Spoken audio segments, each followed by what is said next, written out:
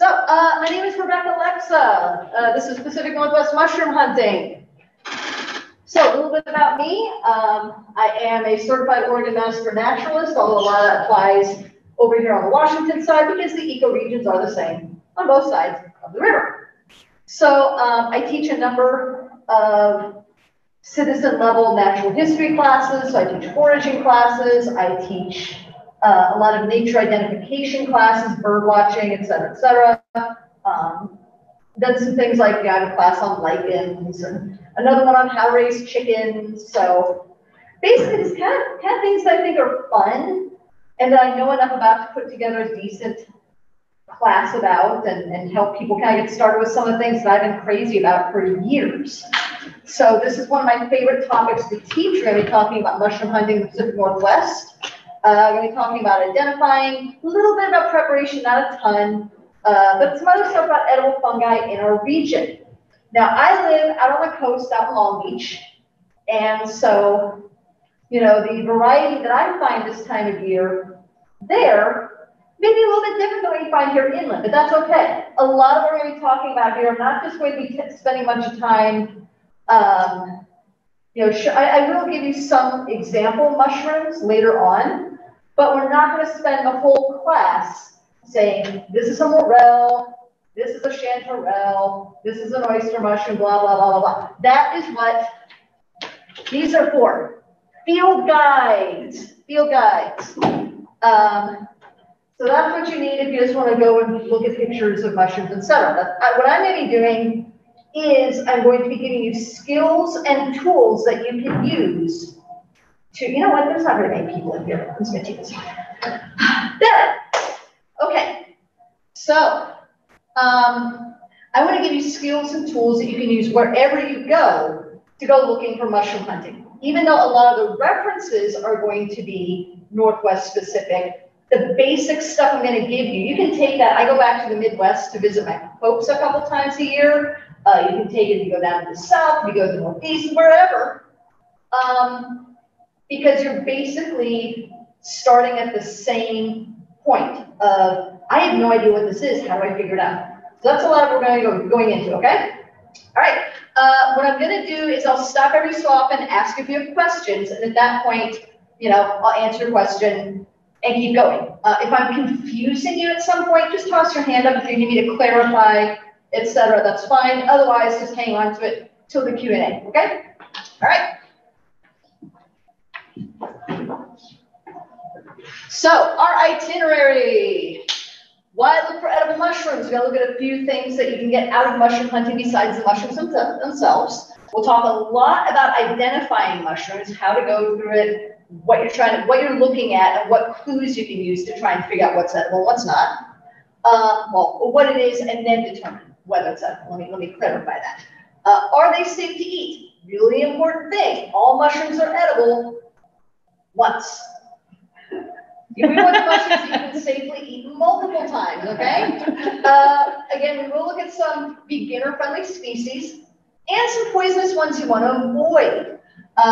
Foraging ethically and legally, we'll go a little bit into preservation, other considerations, etc. Then we'll go into further resources like your book recommendations, websites, etc. Final Q&A and wrap up. Also, there's a lot of information here. You're welcome to take notes. If you want the PowerPoint, grab my card at the end of the class, email me. I will happily email you the PowerPoint we're using today. So that way you don't have to write down everything verbatim, okay? All right. So, quick disclaimer, I am Washougal Library and Port Vancouver Regional Libraries are not responsible for any mishaps, injuries, illnesses, or deaths that result from you eating something that you shouldn't. Always be 110% sure you know what you're about to eat is edible. I'm going to say that again and again and again until you're sick of hearing it. I don't care. It's one of the most important takeaways of this whole class. If you're trying something for the first time, always try a small amount first because even commonly edible mushrooms can make certain people sick, kind of like some folks have gluten intolerances or dairy allergies or whatever. Occasionally an edible mushroom will just make somebody a little, not okay. Also, not going to be talking about mood-altering mushrooms like psilocybins. I'm not qualified to speak on them because I'm boring. They add another layer of risk and complication, and they're currently federally illegal. So sticking strictly to those culinary mushrooms. So some benefits of mushroom hunting. Learn about local nature. Mushrooms do not grow in a vacuum unless you haven't cleaned your vacuum in a while, and you definitely don't want to eat those mushrooms. Generally speaking, your edible mushrooms grow in a complete ecosystem with other living beings. And just going out to find those mushrooms is automatically going to teach you some cool things about nature. Good example, mycorrhizal relationships. Myco means fungus, rhizo means root. And so let's take a little step back here.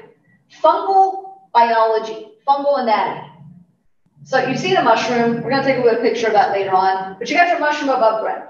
That is just the temporary reproductive structure of the fungus. The fungus is primarily made of something called mycelium. Mycelium is made of these little filaments called hyphae with little hairs, and they all wrap in together with each other. And they permeate, they grow through whatever substrate that particular species of fungus likes. So it could be dirt, it could be rotting wood, it could be manure, it could be compost, bark chips, you know, that thing you left in your fridge last week that nobody's had the bravery to go look at the Tupperware and see what it is. Yeah, that's fungus too. That's all mycelium. So that's the main body of your fungus. And then, like I said, the mushroom is the temporary reproductive structure. Pops up, hangs out for a few days to a few weeks, dies down again. So, what this has to do with mycorrhizal relationships. The mycelium of some fungi will wrap themselves around the roots of certain plants. Not just any plant, they have certain partners that they like. And it just so happens, for our purposes, though some of our edible mushrooms are mycorrhizal with certain trees. Trees are big, easy to notice, so really good marker. So as you're learning about different mushrooms, if you pick up any of these guides here, and you're gonna see, the author's gonna say, hey, this species is mycorrhizal with these trees. It's usually gonna be trees, occasionally other plants, but usually trees are the big, easy to notice markers.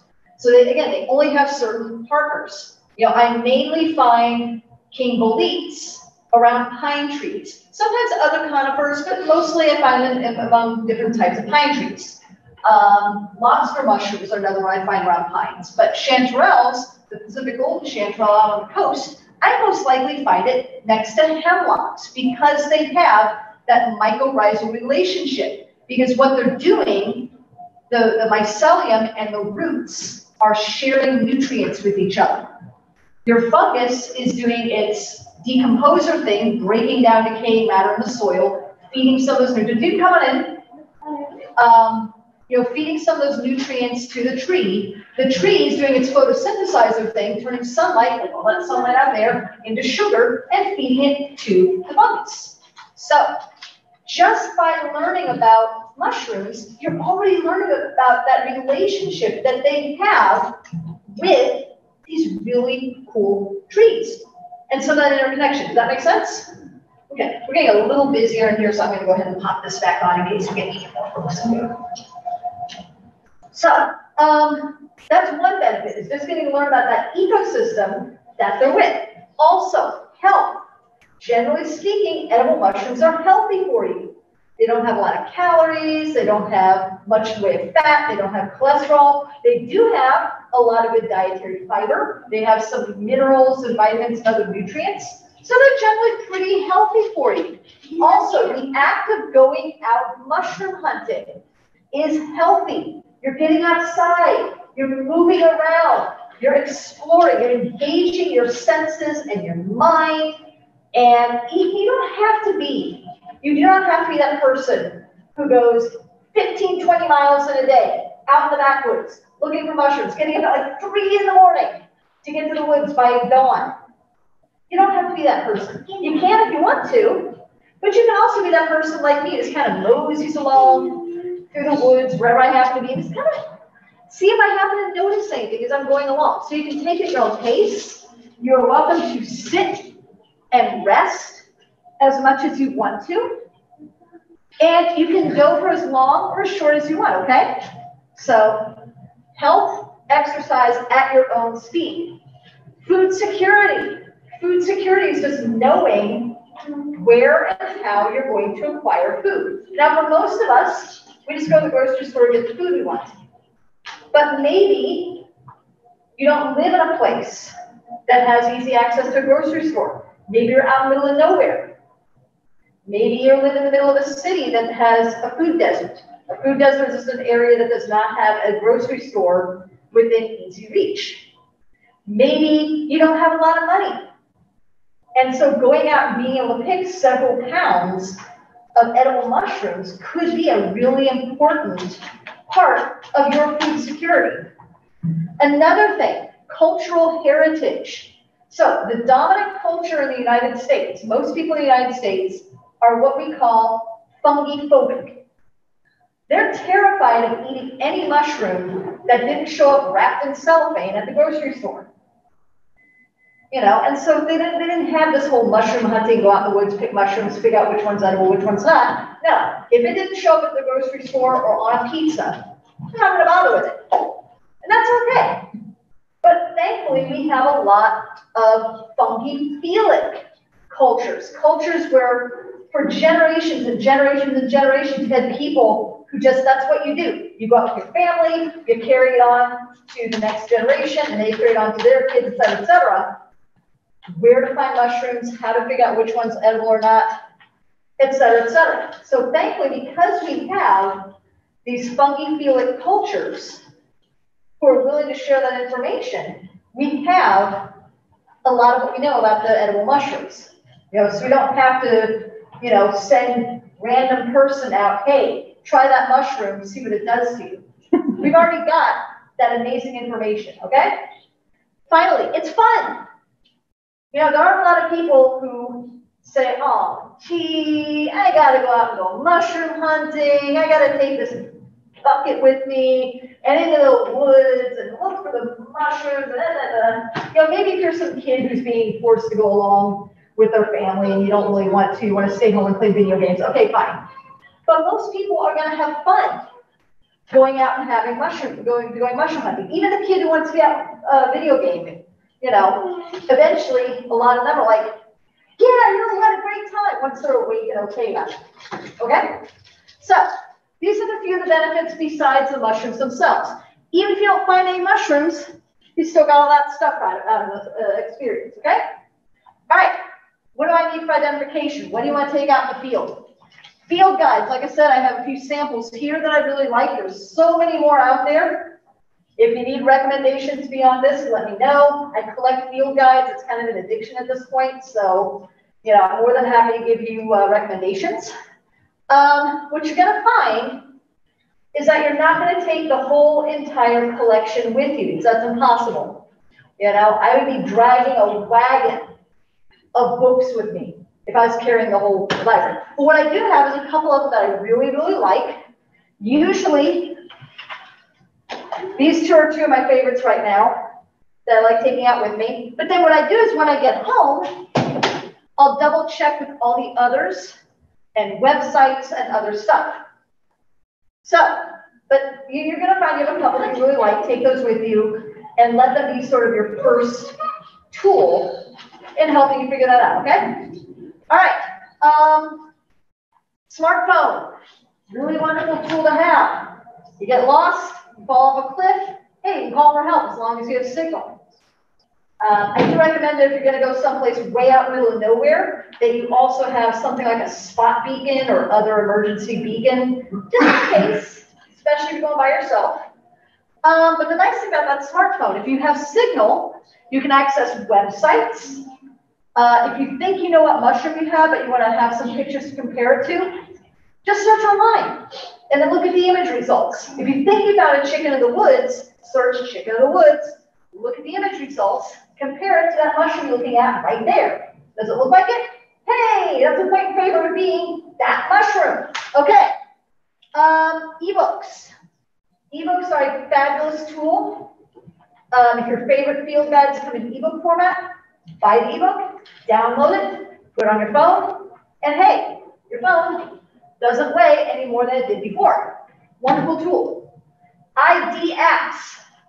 I have a love-hate relationship with ID apps because on the one hand, they're a super tool for your first round of identification.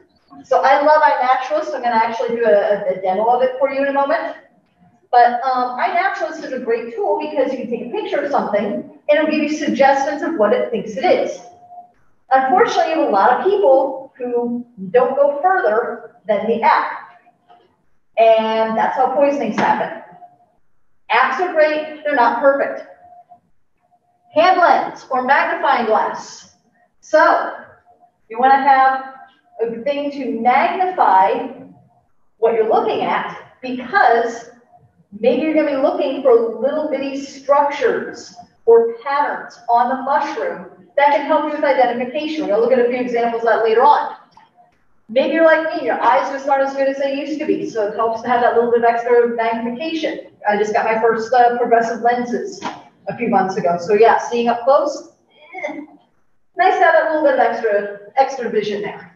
You want to have something to carry the mushrooms home in.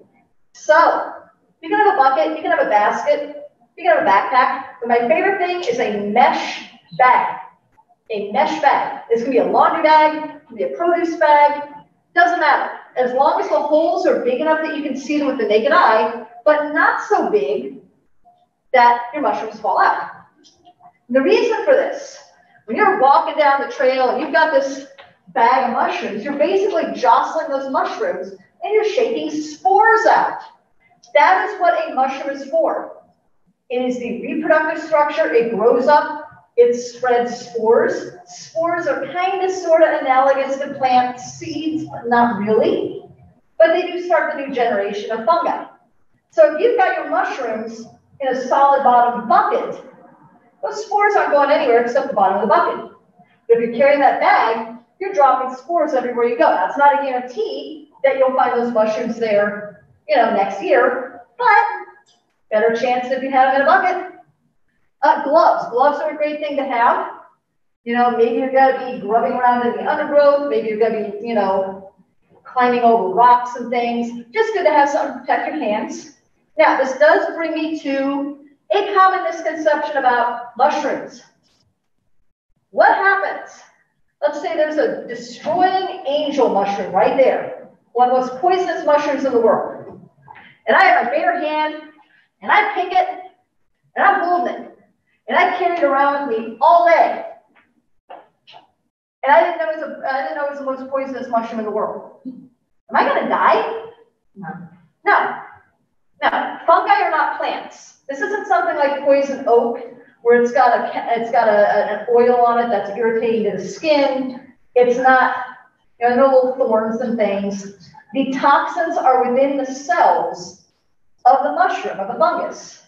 And the only way I can actually bite a piece off of that mushroom, chew it up, spit it out, it's not going to hurt me. The only way it's going to hurt me is if I swallow and digest enough of it for the toxins to work their way into my system. In this case, the amatoxins and the phallotoxins in your destroying angel would start dissolving my liver. They cause cell death. Nasty stuff. So, gloves are great for protecting you from things like sticks and thorns and angry insects, but you don't have to worry about the mushrooms, okay? Also, you want to have, of course, weather and terrain appropriate clothing and footwear. Check your forecast before you go out. If you're going to go someplace that has anything more rugged than a sidewalk, at the very least, you want to wear tennis shoes, hiking boots if you got them. Now, what's not on that list? A mushroom knife.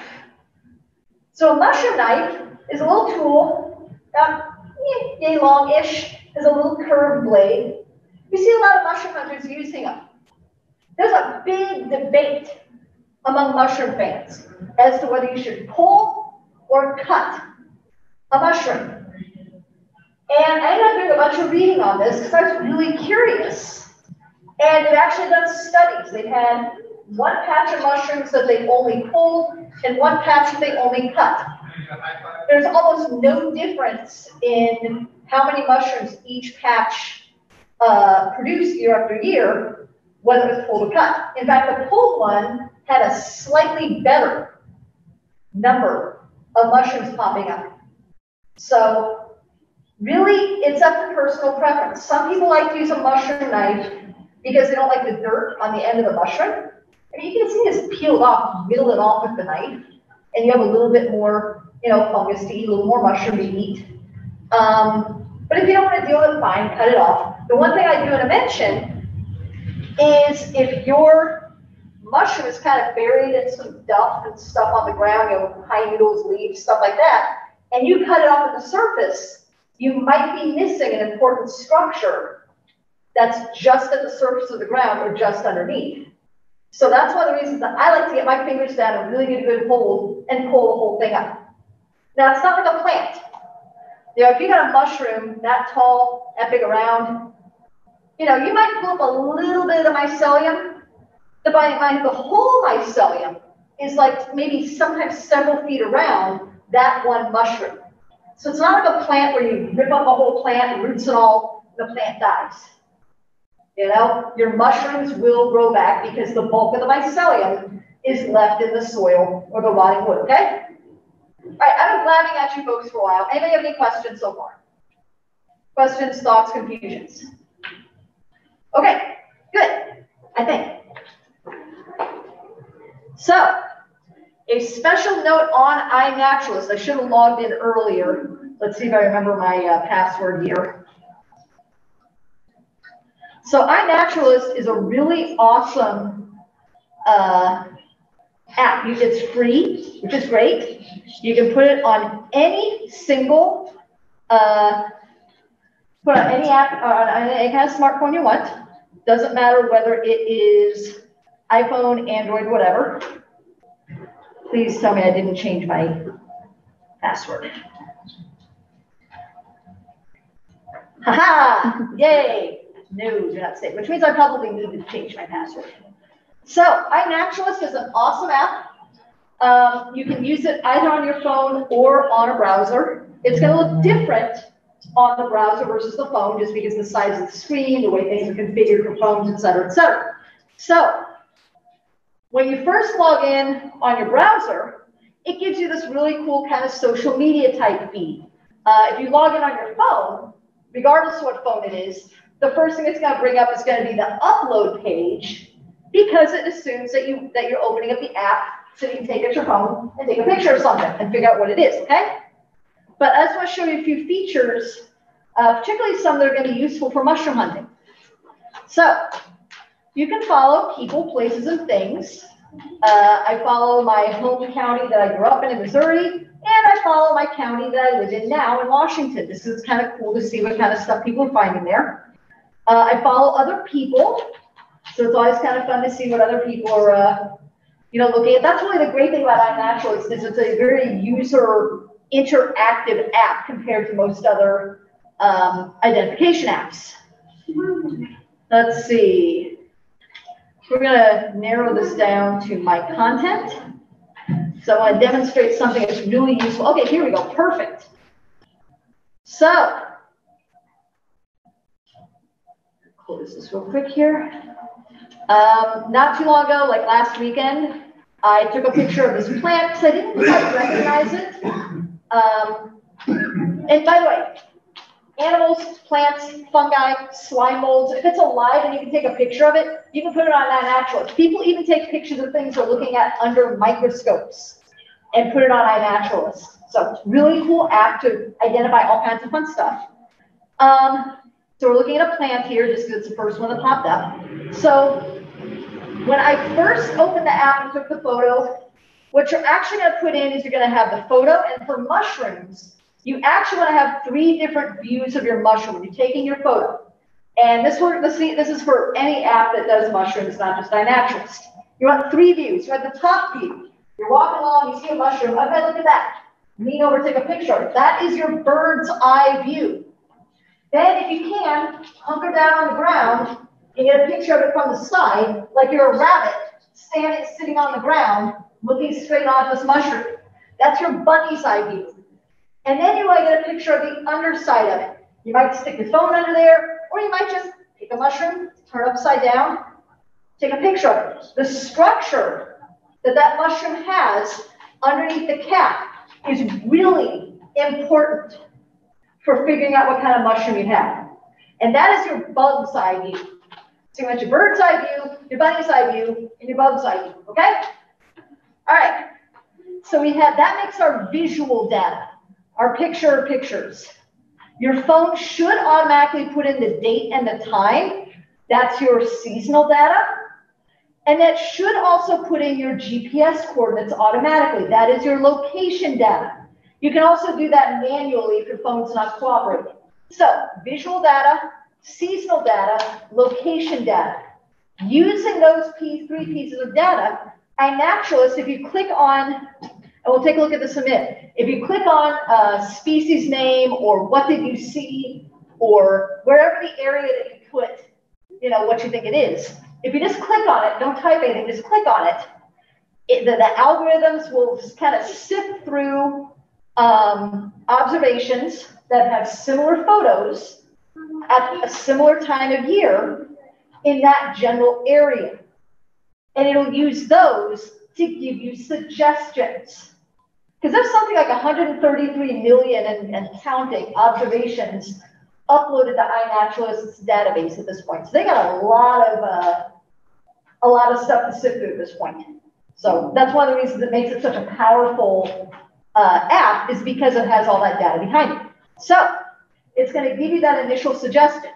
And so youth on age was a thing that was suggested to me as, you know, what this plant is. Now, I did a little bit of reading online. I was in the middle of a class, so I couldn't really, you know, do a bunch of research at the time, but it looked pretty similar to what I thought it would be. So I'm like, okay, I'll just pick that.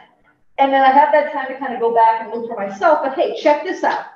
Another iNaturalist user agrees with me that this is Tolmia menziesii, you know, youth on age. And what's really awesome about that, this is now research grade. Check that out. Which means if you have a scientist who is studying a particular thing, let's say if a scientist studying whether drought and climate change are causing mushrooms to pop up at a different time of year, you know, earlier or later than normal, they can use your research grade mushroom observations as part of their data, which is really, really cool. So that's just a very basic idea of how this works. What I'm going to do here real quick, we're just going to grab a sample picture here real quick of a mushroom. Normally I do this on my own computer, so I already have a database, so bear with me here. It's been a while since I've done this one in person. Let's go with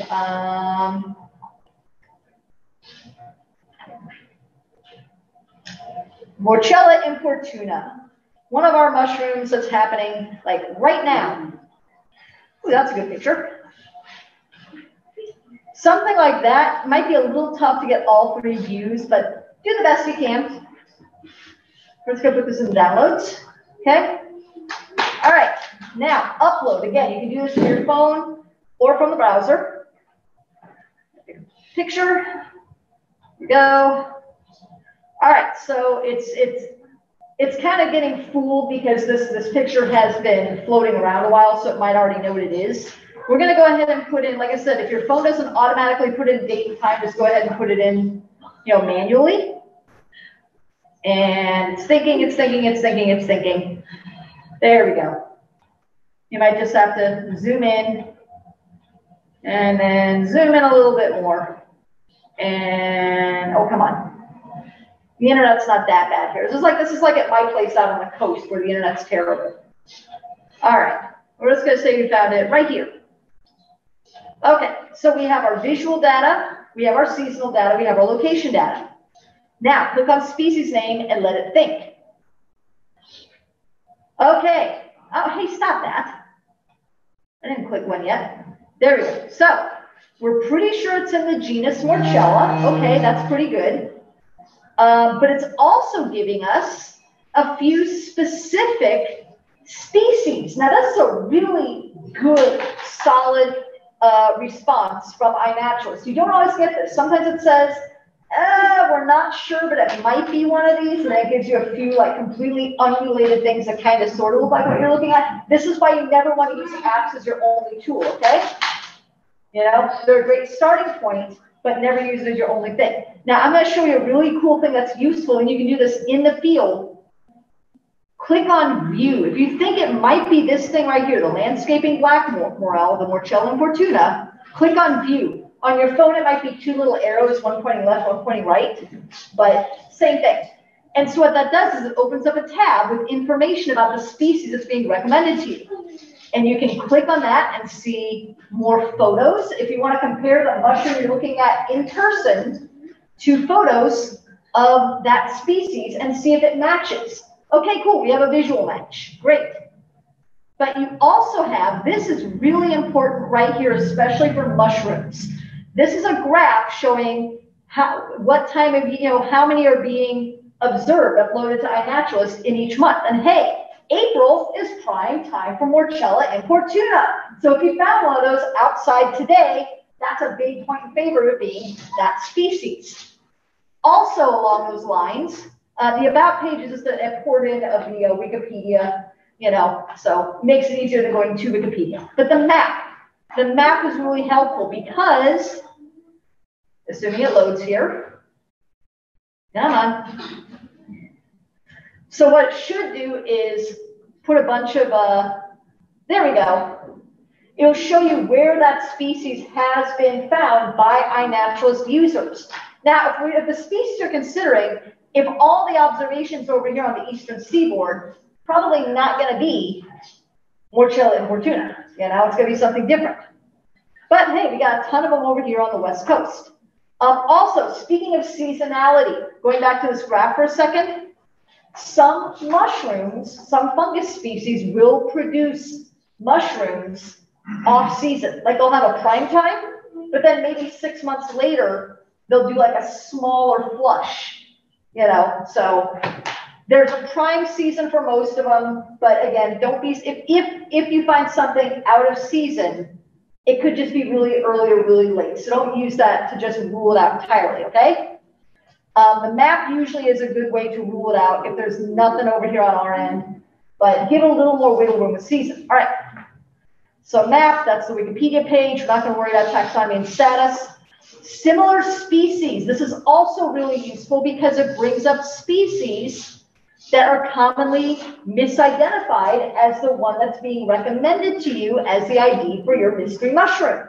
And it's useful to look through those because you might actually see one that matches the mushroom that you have in hand more than the initial suggestion. Does that make sense? Okay. So we're going to close that out.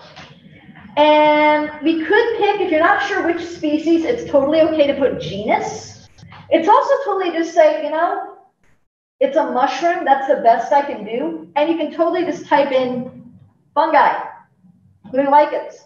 And hopefully another iNaturalist user will come along later and say, oh, I know what that is. And then they'll tell you what it is. Kind of like that other person confirmed my identification for that thing, okay? So that's another really thing that makes this so valuable for mushroom hunting is you do have that community support, okay? All right, the last cool thing I want to show you that's really useful for mushroom hunters. The Explore tab. Now again, you can access this on your phone, but I like accessing it on the browser because it's a bigger screen. Oh, come on. Don't you die on me now. Come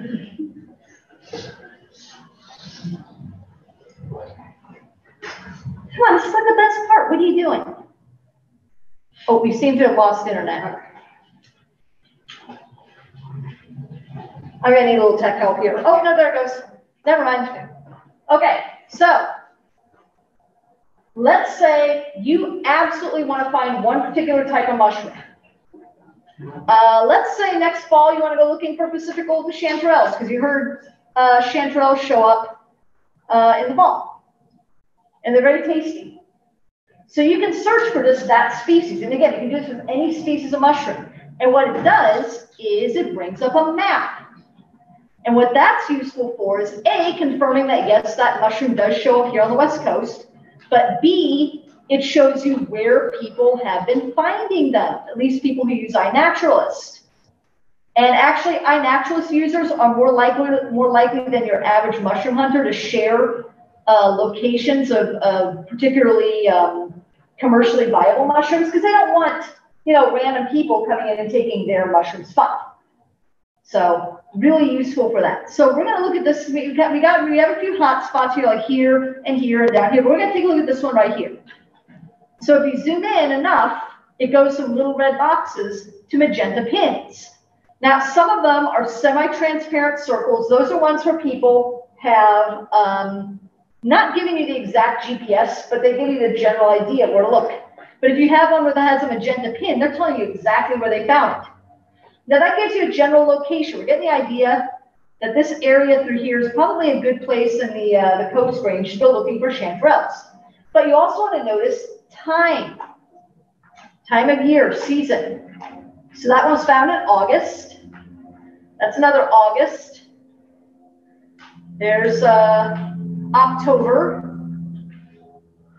There's from January. So basically the second half of the year into very early January is a good time to go looking for chanterelles in that area. And so really, like I said, you can do this with any species if you're really dead set on finding one particular species and helping narrow down where to go. Now, it doesn't mean that there are none here and none here, but given that we have a whole cluster of them right here and another cluster here, that might be a really good spot to go looking because there's precedent, okay? All right, any questions or thoughts? Does this make sense? Okay. Go back to our PowerPoint here. All right. So where do I go to find edible mushrooms? Well, we just looked at one option. Use your iNaturalist map to help you cheat a little bit. That's okay. But check your yard. Like I said, that Morchella importuna we're looking at, it shows up in bark mulch. And you will get it showing up in people's landscaping. So if you have mulch in your yard, this is a good time here to just kind of peek out, see if you got more else popping up. Also, local parks and open lots and sidewalks, you're not as likely to find edible mushrooms there as you would, say, in the middle of the woods, but it's worth checking into, okay?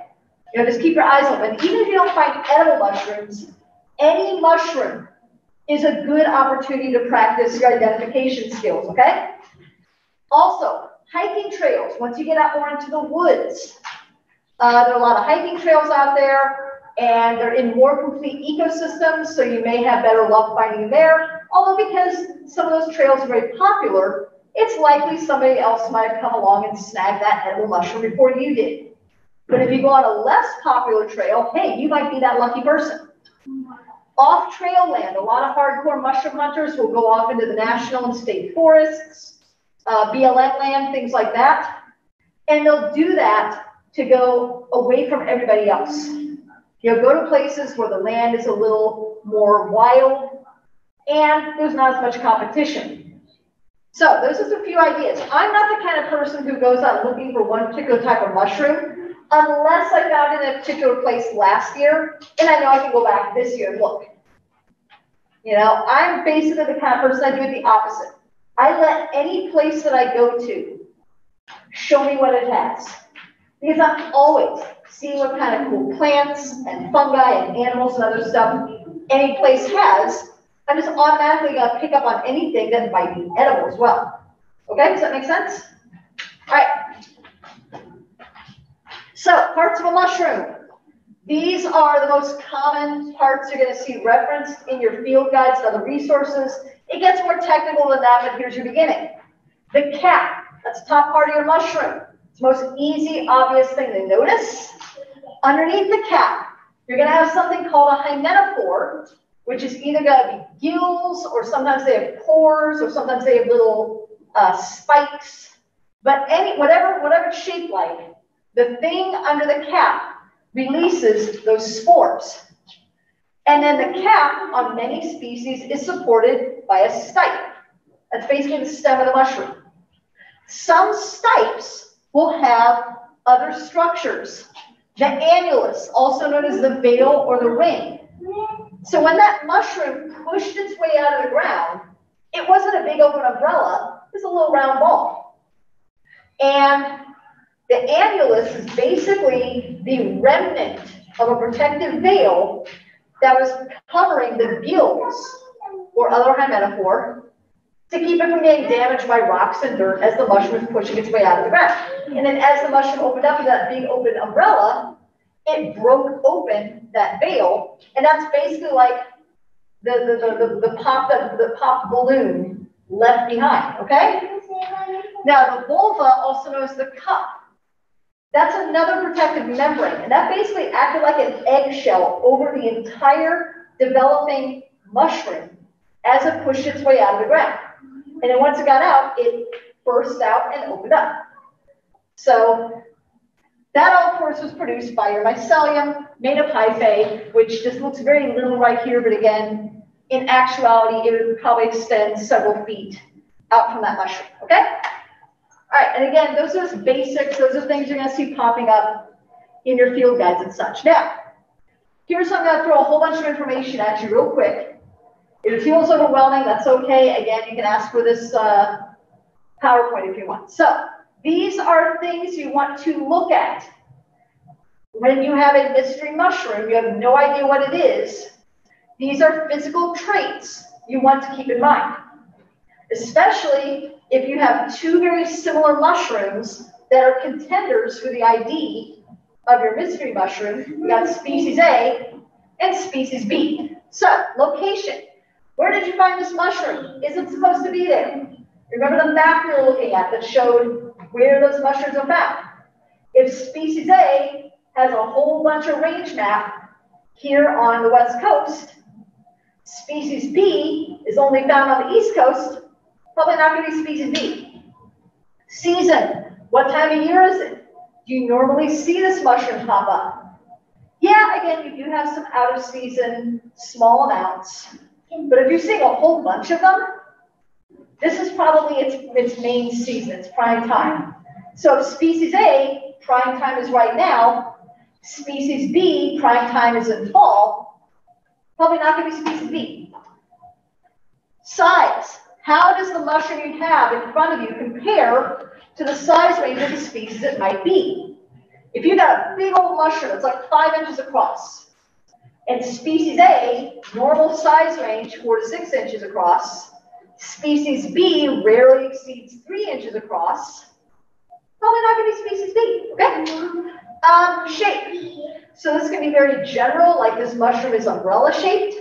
It can also be very specific details, like chanterelles have false gills shaped as though they were carved out of wax. We're going to look at that a little bit later. So you want to get the big picture, but you also want to bring out that magnifying glass and look at those little bitty details, because there might be something important there, okay? That's some thoughts. What do you got? Is there a better time of day to go mushroom hunting? No. Okay. Whenever you can see them. Right on. Colors. Sometimes the difference between two species comes down to color. So this includes the easy to see things like the cap, the stipe, etc., but also things like the spores. We're going to talk about spore prints in a minute. Texture. What does this mushroom feel like? What does it look like? This mushroom looks velvety. That one looks slimy. This mushroom feels very firm. This one's kind of squishy. So feel free to touch the mushrooms. Get a good visual feel. Also get a good get a good tactile feel, and also get a good visual texture on them. Smell and taste. Some mushrooms have unique smell, so smell the mushroom. If you're brave, bite a piece off, chew it up, spit it out. See what the flavor is like. Some mushrooms are bitter, some of them are very peppery and not a very pleasant sort of peppery. Some of them taste okay. Now, tasting okay does not mean the mushroom is safe to eat. Destroying angels reportedly taste very good. But your liver's not going to like it when it falls apart, so don't eat those.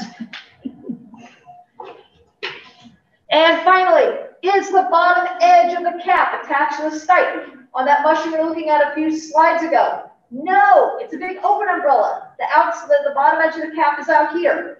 But the morels, when we're looking at it right here on my shirt, That's a closed umbrella mushroom. The bottom edge of that cap is attached to stipe all the way around. Doesn't have gills, doesn't have pores, doesn't have something else entirely. Look at the undercarriage of your mushroom to see what's spreading the spores. Cut it open. Is it hollow or is it solid inside? You know, puffballs. Puffballs are very, very happy little popular edible mushrooms. And they look like little white balls sitting on the ground. If you cut them open, they're completely solid all the way through. But a young destroying angel or death cap mushroom also looks very much like a little white ball sitting on the ground when it first pushes its way out. Which is why puffballs are not on my beginner-friendly list. Now, if you cut the destroying angel open, there's going to be a little hollow at the bottom of the mushroom where you can just see the stipe and the gills starting to form. But a lot of people, unfortunately, have overlooked that and got poisoned.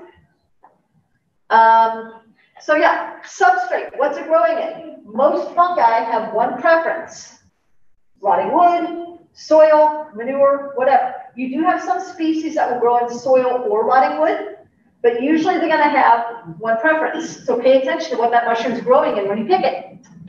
Mycorrhizal plants, we talked about that earlier in the class. Does that mushroom, do you keep seeing that species of mushroom underneath or near certain trees? That means they might have a mycorrhizal relationship. They might be connected to each other.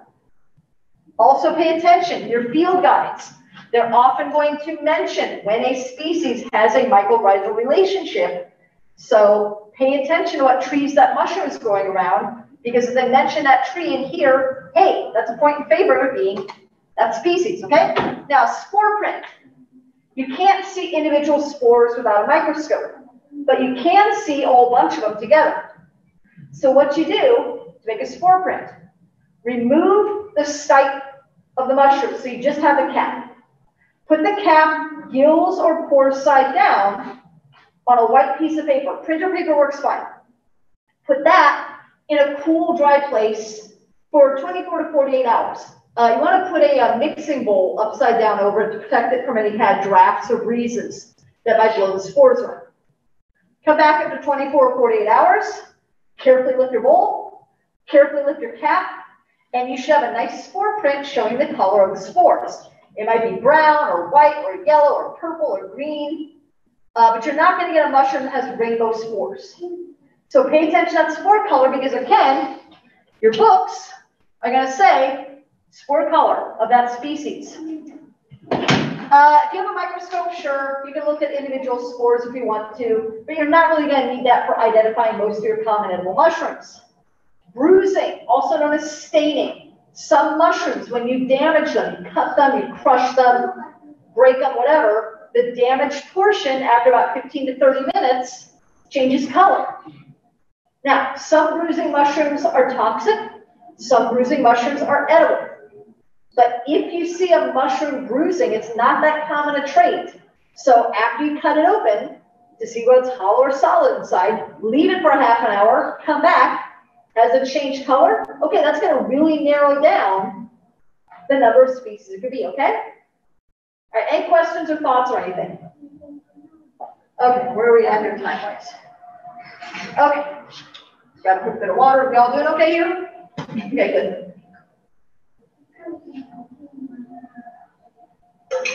Did we slate this for 90 minutes? Yeah. Okay. All right, then I will not dawdle. I often do this as a 2-hour class, so I'm trying to kind of hurry things along. So quick note about lichens, because people always ask me about lichens. A lichen is actually a composite being made of a fungus and a photosynthesizer. It's either going to be an algae or a cyanobacteria. And then they recently discovered a third partner, a yeast, which of course is another type of fungus. And so they're really cool composite beings that they work together, and they live in some really tough situations that fungi or plants alone couldn't live in. Now, for our purposes, can you eat them?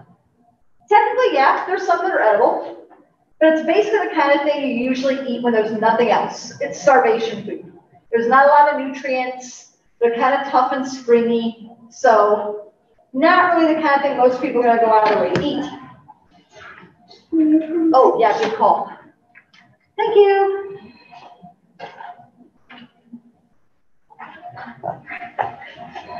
Do we need to move the thing?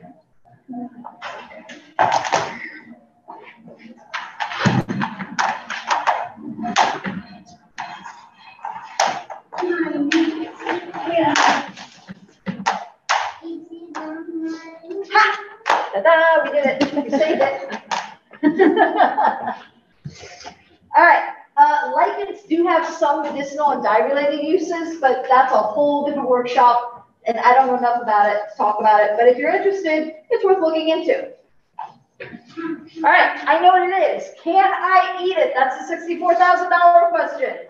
All right, so if I'm not 120% sure I can safely eat something, usually because it's something I've eaten before and I didn't die, the first thing I do is I talk to other foragers about it. I know people online, I know people in person. If you don't know anybody, that's okay. You know me now. Feel free to email me. I'm also going to recommend some online groups later. I also check my field guides and other books, websites, blogs, basically as many resources as I possibly can. And check when resources are published. One of the books I do not have up here, but I do recommend it later on, is David Aurora's All That the Rain Promises and More. It's a great little pocket guide. It's got solid information, but it was last published in 1991. It hasn't been updated since then. And some of the scientific things have changed. But also, occasionally, you will get a mushroom that used to be considered edible that is no longer considered to be edible. Good example, angel wing mushrooms. For decades, they've been considered edible. They look a lot like oyster mushrooms, but they're a little flimsier, thinner. They're not as common. Usually, if you find something that looks like a big, white fan sticking out of a tree, probably going to be an oyster mushroom. Anyway, angel wing mushrooms, long considered to be edible. Until a few years ago, a bunch of people in Japan ate angel wing mushrooms and got sick. Several dozen of them got sick. And 17 of them died from eating this mushroom that was considered to be commonly edible. Now, it did turn out later that a lot of them ended up having kidney issues that contributed to that. That's not the way I want to find out that I have a kidney issue I didn't know about. So personally, I put angel wing mushrooms in the do not eat category because of that. And again, that happened after some of these field guides were last released, okay? So check as many resources as you can because you're going to find information like that online, studies, etc. All right, best practice. If it is not described by other foragers as being poisonous, and it doesn't give you an external reaction. That's a very, very rare thing, usually with people who have a sensitivity to fungi in general. Cook and eat a small amount, like just a few bites. Not a whole plateful, a few bites. And then see what your body does over the next couple of days. Usually if something's going to make you sick, it's going to do so within the first 12 hours, and you will know it. You'll gastrointestinal upset, and you'll be miserable. Now, some fungi have delayed reactions. You're destroying angel, that nasty poisonous one.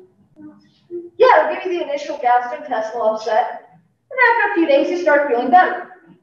And then about a week later, you end up in the hospital with acute liver failure because the toxins never left your body, and it took that long for your liver to just fall apart at that point. Okay? So be cautious. If you have a small reaction because you ate a small amount, it's better than having a big reaction because you ate a large amount, okay? And again, remember, even fungi that are deemed edible by the experts can still disagree with certain people's digestive systems. Now, there's a myth that if you see another animal eating a fungus, it must be safe for you. Look at those. Those are cute. They look like little red bean paste rolls. They're adorable. And hey, you can see where a slug has been eating them. That means it's safe for me to eat, right? No, those are sulfur tufts. Those will make me throw up a whole bunch. So just like we can eat certain things that other animals can't, some animals can eat things we can't. We have different body chemistry, different digestive systems, different toxin tolerances, etc. So do not use "I saw an animal eat it" as proof. Raw versus cooked. Real quick, cook your wild mushrooms. There are a few that can be eaten raw, but generally speaking, you're going to want to cook them first. I don't know if anything goes the other way around where it's safe raw but toxic cooked, because cooking tends to neutralize toxins. A note on alcohol for anybody who drinks. There are a few edible mushrooms that have compounds in them that mix badly with alcohol. It's like having a really bad chemistry experiment happening in your stomach, so no bueno. We know that ink cap and some of the other Coprinopsis species have something called coprine in them, and that's the thing that makes those not do well with alcohol. Anecdotally, these others also do not play well with alcohol. Now, I don't drink, but if I did, I would not drink alcohol 24 hours before or after eating any of these mushrooms. I also wouldn't cook them with alcohol just in case I didn't cook the alcohol off all the way, okay? All right, be forewarned. So if something makes you sick, obviously if you're having really severe symptoms like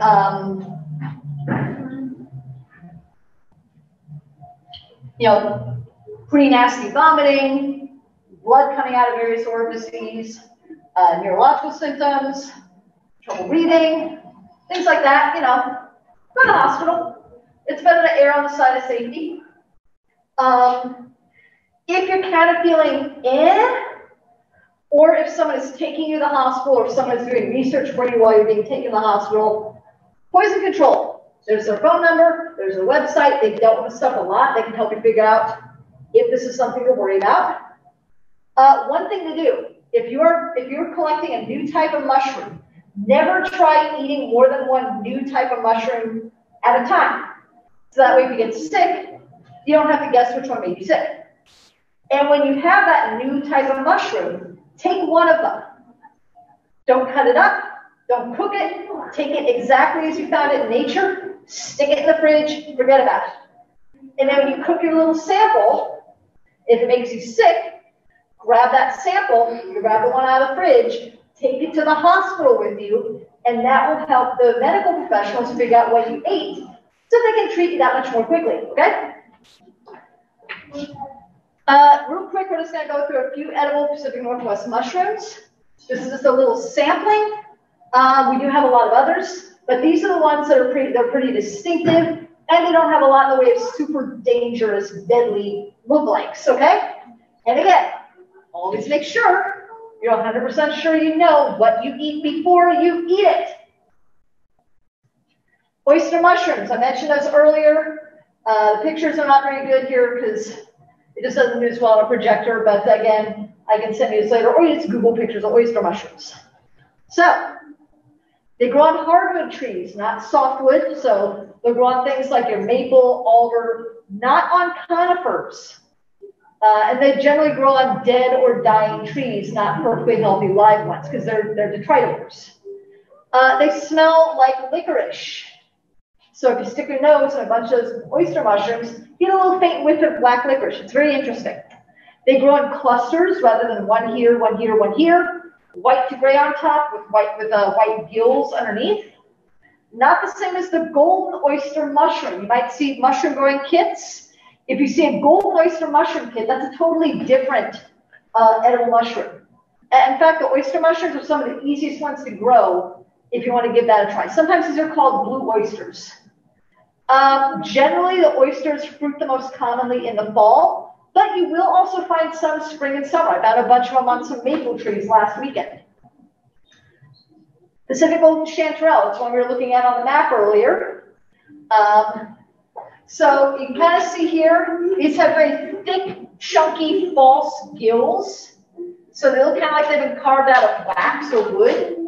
Whereas on your false chanterelle there, those have true gills. I know it's kind of confusing. Don't blame me. I didn't name them. But the true gills are closer together. They look kind of like pages in a book. They're very thin and they're very tightly packed. So don't eat the false chanterelle. It'll make you sick. Do eat the true chanterelle. Look for those false gills. They're not as deep. Again, they look like somebody carved them into the side of the mushroom, okay? So they grow on soil, not on logs or trees. We're going to look at a lookalike that grows on dead wood a little later that's poisonous. Have those false gills that come partway down the stipe. Several chanterelle species, they all look about the same, just different colors. All are considered edible. And they generally start fruiting in midsummer into fall. Again, this is a lot of information. Let me know, and I'm happy to send you this PowerPoint afterwards. Morels, we were looking at those earlier. So these are the ones that are, you know, in season right now. These also grow at the same time. Notice that they're completely hollow inside when you cut them open. They have kind of a honeycombed appearance. Often they're kind of cone-shaped, although there's some variation. This is a false morel. That will make you sick. Looks kind of like a pile of grains or worms. And if you cut it open, it's either going to be solid or it's got a bunch of little chambers, rather than that one nice hollow of your morels. So again, true morels, hollow inside, honeycombed appearance. Caps tend to be cone-shaped. Several species exist. They're often grouped by color, black, yellow, white morels, etc. Morchella importuna, which is a black morel, often found in mulch in urban areas, so keep your eyes peeled. Places that have burned in the last year or two. There are a bunch of mushroom hunters out there right now in some of those areas out in the Cascades that burned last year because the morels fire adaptation is after a burn, make as many mushrooms as possible to spread as many spores as you can. And again, spring is prime morel hunting time right now. All right, chicken of the woods. Looks like a giant pile of orange and yellow pancakes exploding out of a tree. They will grow on both hardwood and softwood trees. Pick the ones on hardwoods, not on conifers. The ones on conifers are a little more likely to give people digestive upset. Very distinctive. There is one species where the orange is more pale and the yellow parts are more of a cream. Generally, it's going to fruit summer to fall, so you got a few more months before they start showing up. Pick them when they're younger. The older they get tough, and you can't really cook that out of them. Again, lots of debate as to whether chicken on woods on conifers can cause upset stomachs, or if it's just one particular species. So just be a little more cautious when you're trying chicken in the woods for the first time, especially if you do try to eat one that was growing on like a Douglas fir or something. King bolete, also known as the porcini. This is a big mushroom. The cap can be this big across. It's a big thing. Looks kind of like a roll or a bun on a big, thick stalk. It's a little hard to see it, but if you look really closely at the stipe on one of these, there's a pattern on it called reticulation, and it looks like a white netting stretched over a brown background. It's very specific to that species. So if you see that on a big chunky mushroom like this, it's a good indicator it's a king bolete. And it does not have gills. It has spongy pores on the underside. Now, I don't like the texture of the pores. They're really chewy and boingy. So what I do is I will actually cut the cap in half this way. And I'll take the top half of the cap and the stipe, and I'll just chop them up and put them in whatever recipe I'm doing. And I take the pores, and I'll slice them very thin this way, as thin as I can. And I run through a food dehydrator until they're cracker dry. They snap when you try to break them. And I run that through a coffee grinder that I just have for mushrooms. And then that makes a powder that's really good as a soup base. Or if you do meat, it's good for a base for a meat rub. So look for that fine mesh-like pattern. The pores can be white or yellow. It does not bruise blue when cut. There are some members of the genus Boletus that will bruise blue when you cut them, and those all happen to be toxic. Looks a little bit like a roll or a bun on a big, thick stipe. Older boletes are prone to getting worms and insects. I mean, within a few days, they start getting bugs in them. So this is another one you want to pick sooner rather than later. And it likes growing under conifers in the fall. Occasionally, you'll start seeing them in the latter half of summer. Shaggy mane, very distinctive, has those kind of flippy bits up there. If you cut it open, the cap is solid, the stipe is hollow. And these like dirt, but they also like manure. I live out on a farm that a couple of my friends own, and we get a bunch of them growing in the barnyard every year because they like the animal manure from them all running around there. So look for the peeling bits on the cap and that hollow stem. Looks very similar to inky cap, which is another edible. It just has a smoother cap without little shaggy bits. Now, the way these spread their spores is really unique. So starting at the bottom edge of the cap, when the mushroom is mature, it starts turning black and gooey. And as it does that, it's basically curling up and spreading those gills open and letting those spores out. And eventually this becomes this pile of black goo on the end of a stalk. Now, it just so happens that picking a shaggy mane mushroom, even if it's not entirely mature, triggers that process, which is known as deliquescence. So if you pick a bunch of these, take them home, put them in your fridge, after a day or two, you're just going to have a pile of black goo.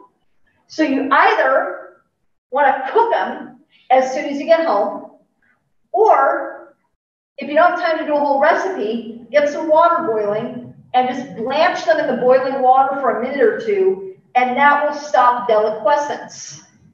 And then you can sit on them for a couple more days and do whatever you're going to do with them. So I'm trying to think of anything else. Oh yeah, there's a little bit of black goo on the edge. It's not going to hurt you. Just don't eat ones that are all black goo. All right, so that's that one. Like soil and compost, fall favorite, but sometimes I see it growing in spring and summer in smaller amounts. But fall is the main time for the shaggy mane. All right, lobster mushroom. This is a special case. This is actually one fungus infected by another fungus. So the host is going to be either a lactarius or a russula, one of those two genera. And then they get infected with this thing called Hypomyces lactiflora. And if you cut that open, the red crusty part, that's your Hypomyces. Inside it's white, and that's your lactarius or russula. And basically what the Hypomyces is doing is hijacking that other fungus to use its mushroom that's already grown to spread its spores. Now, not every russula happens to be edible, but what's really cool about these is, so the things in a mushroom that can either make you sick or not sick are called metabolites. They're just sort of secondary chemicals. They're not necessary for life, but some of them are toxic to keep predators away, etc. And we can tolerate some metabolites and not others. So it just so happens we can tolerate the metabolites in Hypomyces. If it infects a non-edible russula, once that transformation is complete, it takes a few days, it changes the metabolites and the DNA. So if you test the interior, that white interior, it's almost all going to come back as edible Hypomyces. That's pretty cool. So these are mycorrhizal with conifers because that's what russula and lactarius are mycorrhizal with. And you're generally going to find them late summer in the fall.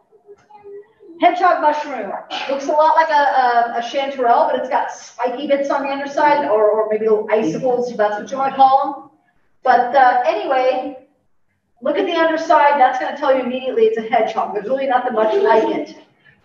It bruises orange when cut.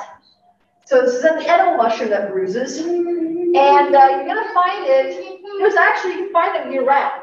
They're more common in fall, but they're species that fruit year-round. This is another one you want to pick earlier rather than later because they get bitter when they get older. But yeah, look for them any time of year. Yellowfoot used to be grouped with the chanterelles. Now it's got its own genus. Looks a lot like a chanterelle, but the cap is often a gray to brown rather than that bright yellow. They do have false gills rather than the true ones. So the gills kind of look like they're carved rather than made of paper. Can grow on either soil or rotting wood. Mycorrhizal conifers, especially Western hemlock and your Doug fir. And they'll start fruiting in late summer, and they'll go well into winter. You might actually find them January, February. Here are a few poisonous mushrooms, just so you know what they look like. Destroying angel, basically one great big white mushroom. Notice some of them have a very distinct cup at the bottom. Now, if that cup is buried under the grass or the leaf litter or whatever, and you cut your mushroom above that, you're not going to know that there's a cup there. And it's very common for the destroying angel to have that. That's why I'm a big advocate for picking rather than cutting.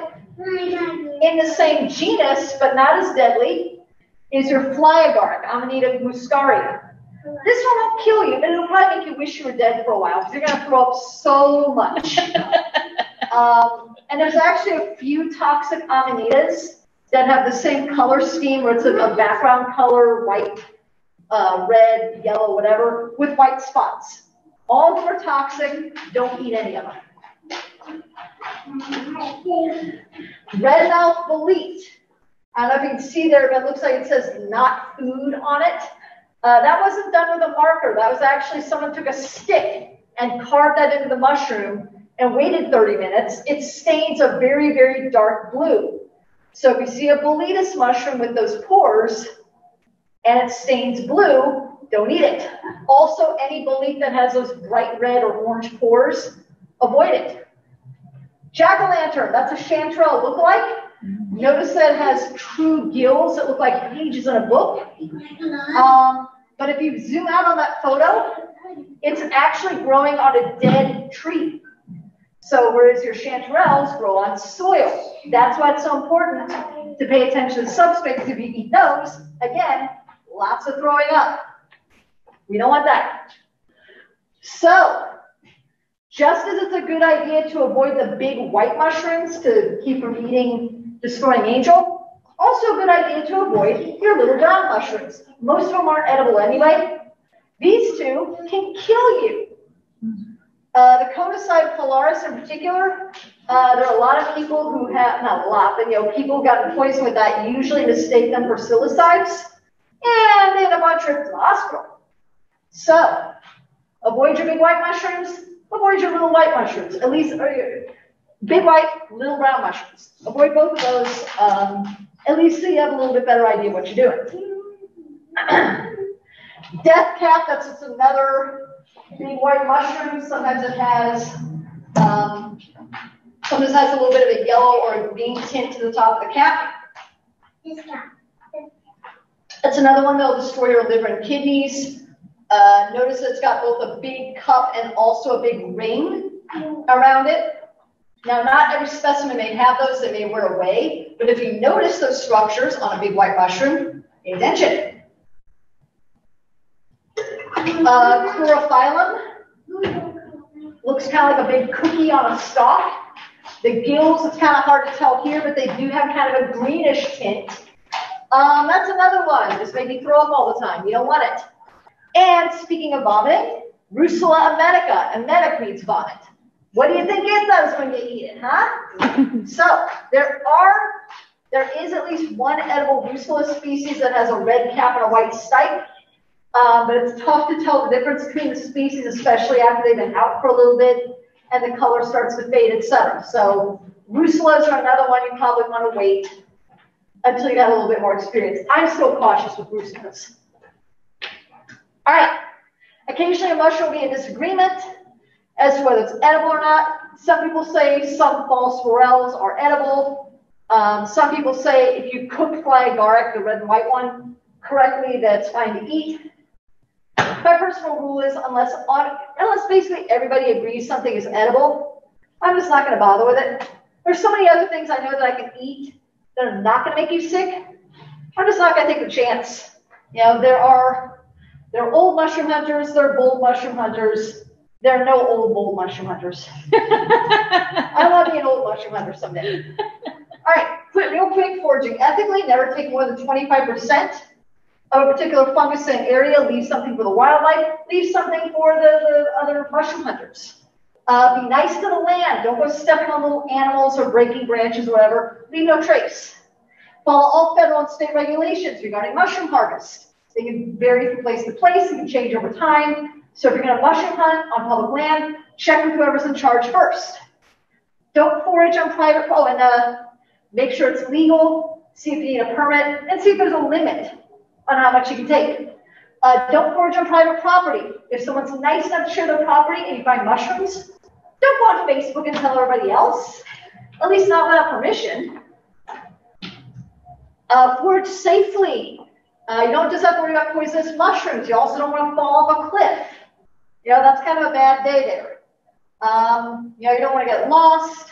You don't want to step on a snake. And if you're urban foraging, don't walk in front of a truck, okay? Bad idea. If you're going out into the wilderness, know where you're going. Take your 10 essentials of hiking and camping. You can find those online. Take a friend. You know, they can help you carry mushrooms. And if one of you gets hurt, the other one can go for help. Avoid foraging along busy roads. Fungi can absorb toxins from vehicles and other pollution sources. Some urban areas can also have polluted soil. So just be cautious. Probably don't want to go mushroom hunting in an area that has a long industrial history, okay? Preserving what you found. Just real quick, there's no universal method. If you pick too much of one particular type of mushroom, you're going to have to research online what the best way to preserve that particular type of mushroom is. It's usually going to be either drying it or blanching and then freezing. But again, varies from mushroom to mushroom. Here are a few recommended books. The first two are two of my favorite field guides. Again, after class, you can come take a look at the other ones I have here, just as samples. The last two there are just really fun reads on things like fungal biology. Radical Ecology is like a 500-page book on anything you think of regarding fungi. Fungal biology, growing them, identification, etc. Mycelium Running by Paul Stamets. If you're interested in things like mycoremediation, using mushrooms to remove toxins from the environment, that's a really good book for that. A few recommended websites. I'll bring this slide up again when we're done with the class here so you can write these down. The first two are basically online field guides. The one in the middle, the Alpentel, that is a key, a dichotomous key that basically asks you questions about different traits and helps you narrow the mushroom down that way. Oregon Mycological Society, really good organization to join. They do field trips. They're a great resource for asking questions. They do meetings, etc. And then if you like foraging and you want to try other outdoor experiences, Rewild Portland is a nonprofit that does everything from foraging to just various sorts of bushcraft. A few online groups. The first two Facebook groups and the Reddit group are all good social groups. So if you want to ask questions, post pictures of mushrooms you found, etc., that's a great resource. Poisons help. You eat a mushroom. It's making you sick. You're trying to decide whether you should go to the hospital or not. Post a picture of what you found, where you are, when you ate it, and what your symptoms are. And the administrators of that group are medical staff, mycologists, botanists, etc. They can help you figure out really quickly what you ate and how serious it is. Oops, we're going to skip that real quick. So real quick here, any final, well, the questions in a second. You're welcome to keep in touch with me. There's one of my email addresses. I have several. You can check out my website, RebeccaLexa.com. I have more information on upcoming classes. Nature articles, I write a weekly nature article. Some of them are mushrooms. If you want to follow me on social media, all my social media links are on that website. I do also have a monthly email list. And you're welcome to keep up on news and updates that way. And yeah, let me bring back the websites in case you want to get those copied down. So, do we have any final questions?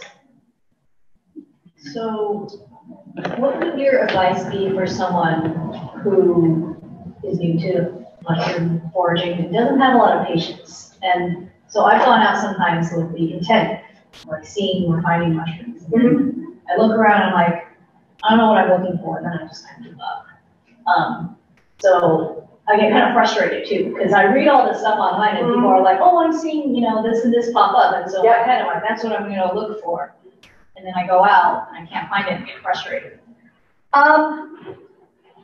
I know this is going to be the hard thing, but try and cultivate a little more patience. I know it's tough. Yes, I'm working on that. Yeah, that's just the wondering first if thing. you have anything else to say. Use the iNaturalist maps to try and narrow things down, and join the Oregon Mycological Society. Because as you're talking to people and going on these field trips, the field trips aren't kind of a lottery, but if you keep, applying, eventually you are going to get in one. Plus going to meetings and stuff, and people will give you more ideas of specifically where to go. So I think between the real people and also those maps, I think those will help maybe increase your likelihood. Okay. So the problem is not every patch is going to produce every single year. Last fall, most of my patches were in terrible condition because of the drought we got hit with in summer. The mycelium needs a certain amount of hydration to be able to move the nutrients around to build mushrooms, and they're just too dehydrated. So, that's another unfortunate factor. But yeah, those are the two things I recommend. Anything else? So you don't, I always thought in my head that if I was going to go look for mushrooms, I always had to do it in the rains. That's not necessary. A day like this, I could go out. For what else? Okay. Now in the fall, most of your fall mushrooms start showing up after the rains return. Okay. It just so happens that some of them, like in morels, some of your summer mushrooms, like your chicken in the woods, those don't necessarily have to have that big rain, but repeated drought, prolonged drought can make even drought-tolerant species less productive. You mentioned like when mushrooms get this kind of black, slimy goo stuff. Just that one species, yeah. Oh, well, we have a lot of on my property, like what our natural things are red-banded polyfluorines or something. Yeah. But they do like turn black on the top.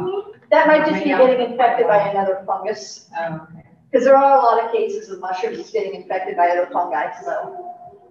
But yeah, that's probably what's going on. They're just getting black and bushy because they got other stuff. Fungi, bacteria, who knows. Anything else? Do fungi ever, are they like territorial? Like, do you ever have different fungus, different types of fungus that you find? Oh yeah, yeah. No, I find the places where I find the fly agaric is also where I find a lot of king boletes, which is why I just don't bother eating the fly agaric, because I know the king boletes aren't going to make me sick. So yeah, but I mean, it's all wrapped up together. The mycelium, the roots, everything that's in the soil just kind of intermingles. All right, anything else? Confusions, questions, comments? All right, quick bread and butter speech. I am self-employed. This is part of what I do for a living. Every quarter, I write a different little chapbook. 24 to 36 pages on some natural history topic. I do have one on winter foraging, among other topics. If you're interested in these, they're $6 a piece. I can do cash, I can do card. You're also welcome to come up and take a business card. And I'm a guided nature tour. I do guided nature tours. So if you're interested in hiring me to go out in the woods with you and figure out what stuff is, I don't do just foraging tours. I do more full ecosystem tours. But obviously, if we see something edible, I'll point it out. All right, thank you so much for being willing to giving me a part of your afternoon on this beautiful day. And if you have questions later on, if you need further resources, drop me an email. My email's on my website, and I'm more than happy to help, okay? All right, thank you.